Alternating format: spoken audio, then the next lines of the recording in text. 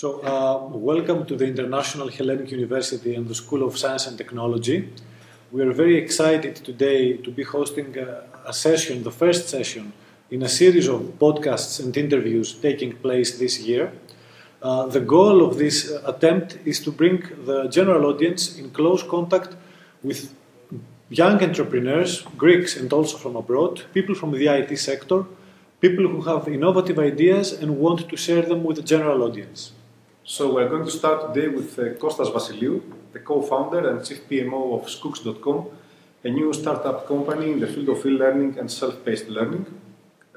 Costas has a BSc in electronics engineering and an MBA, and before he became an entrepreneur, he was working for a big IT company here in Thessaloniki.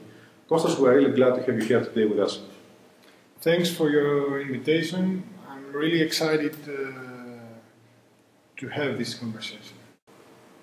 So you and Lefteris Douanoglou, the other co-founder of Schoox.com, you were working for a big software company here in Thessaloniki when you decided to become entrepreneurs. And you decided to start working on a concept that you came up with a few years ago. Can you tell us a few things about Schoox.com? What is the idea behind it? How was it conceived? And how is it different than other products, other learning platforms?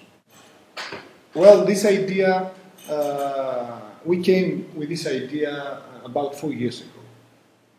Lefteris, who is the mind behind this concept, came up with this idea because mostly of his passion for education. So we started back then to have all these great brainstorming, long conversations at nights. When we realized that there are a lot of indications that we are on a brink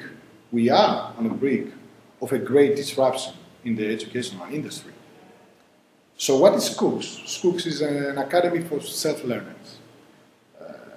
Learners can attend online courses from a wide range of course providers and knowledge providers.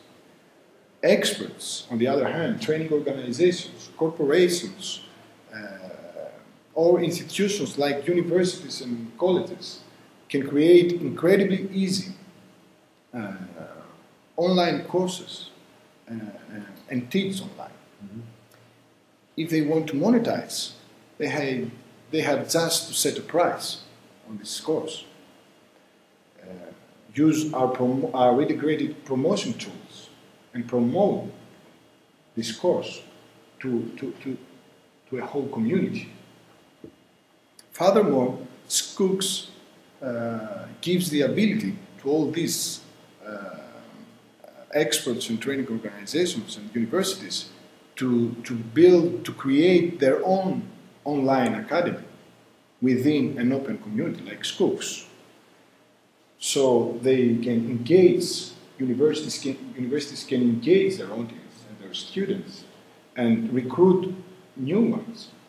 Corporations, on the other hand, can train their employers or their customers from their online academy. Mm-hmm.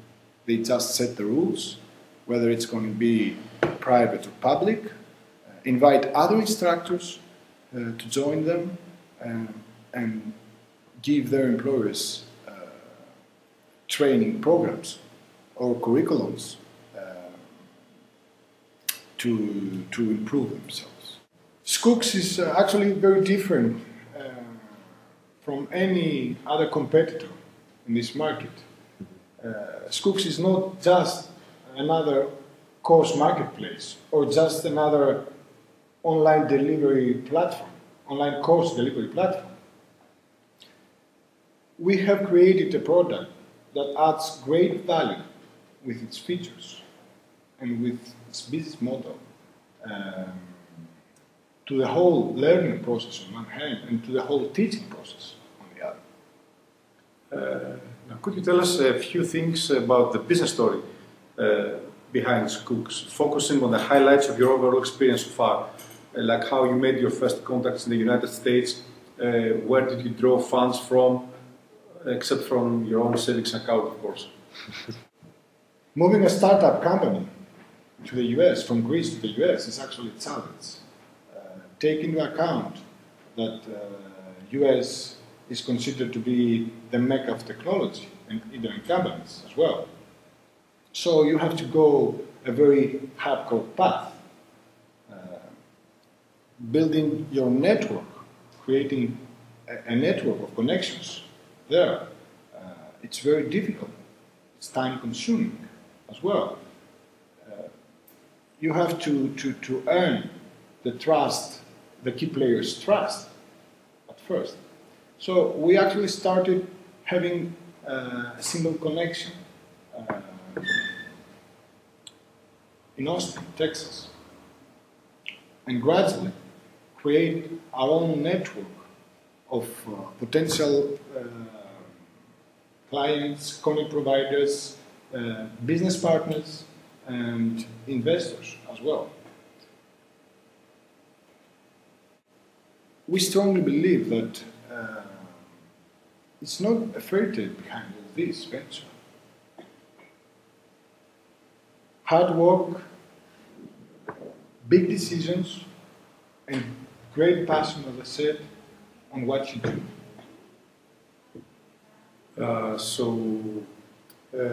Some people in the ICT would say that e-learning is an old field, it's not a new thing. With too much competition, the markets are full of commercial and open source products. And why did you decide to invest all that time and money and literally change your lives, turn your lives around, investing on an idea that has to do with such a competitive market? The reason I'm asking this is because I think that there are many young graduates, many young people who have business ideas, but they are really afraid to start because they think that their idea has to be super innovative or technologically sophisticated, so they hesitate and they don't make this big step like you did. There is no market without competition. Everything already exists, in my opinion, in terms of products and services. A big mistake that a lot of graduates and students make is that seeing all these giants out there, like Google or Facebook,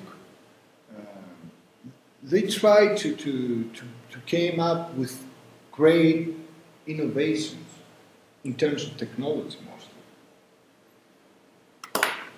Facebook hadn't any innovation in terms of technology when it started.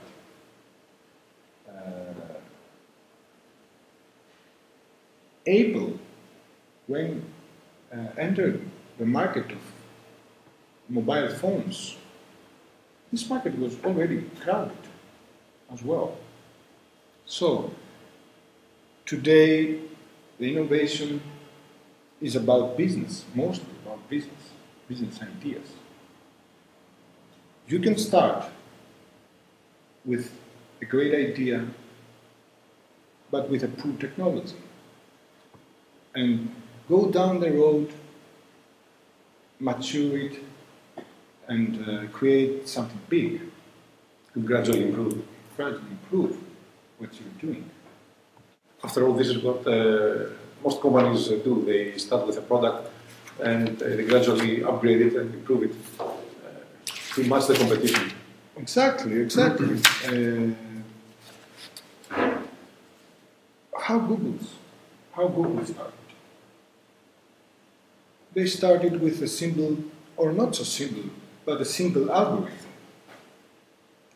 for academic publications, trying to rank their impact factor, and gradually build this great search engine that we are all... Dominates the market. Yes, dominates the market, exactly. Now let me ask you this question. It's a rather general question. Technological innovation and entrepreneurship have been popular buzzwords a long time before the economic crisis. However, now it has been recognized that they are the main tools for an economy to develop and to move forward out of the situation, so that new products are created, new jobs are created, and so on. Also, here at the International Hellenic University, we consider innovation and entrepreneurship two of our strategic goals, not only in terms of classes and education for our students, but we also encourage our students to take part in competitions, to develop their business ideas and start their own businesses. My question is, what is your opinion regarding the current situation in Greece, the current conditions in Greece with respect to innovation and entrepreneurship, and what is the role in this landscape that the various institutions play, like the universities, the banks, the government, the business community? Well, first of all, what you are doing, we strongly believe that is very important at this time in Greece. Because if you want to build an ecosystem like, let's say, Silicon Valley, you need first to create the proper environment and the proper culture. It's not easy, but with small steps from all these various key players on our society, you can build gradually, you can create gradually this environment. But the other thing I want to tell you is that in Greece we have to redefine innovation as well. Mm-hmm. What is innovation? As a term, we believe that innovation is something about great technology. It has to do with great technology and great business ideas. We strongly believe also that today, if you take a look what is happening out there, most innovations are about business ideas and how you scale your first idea to a big company. Take a look at getaround.com. What is the innovation behind this concept? It's a new service. It's not technology. It's a new service rather than new technology. Exactly. It's just a peer-to-peer website for car rental. And it has probably a great business model behind this great product. But he challenges, actually, the status quo of a huge market like car rental. Costas, thank you for being here with us today. It was a pleasure talking to you.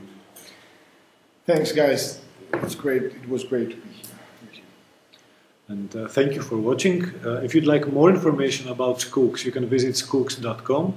And if you'd like more information about International Hellenic University, you can visit ihu.edu.gr. Thank you for your time.